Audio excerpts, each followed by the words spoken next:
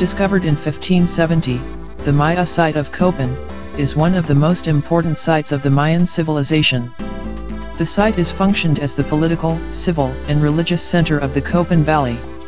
It was also the political center and cultural focus of a larger territory that covered the southeast portion of the Maya area and its periphery. The Maya leader Yaxcucmo, coming from the area of Tikal, started a dynasty of 16 rulers that transformed Copan into one of the greatest Maya cities during the classic Maya period.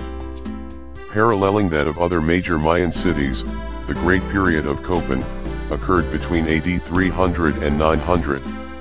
Major cultural developments took place with significant achievements in mathematics, astronomy, and hieroglyphic writing.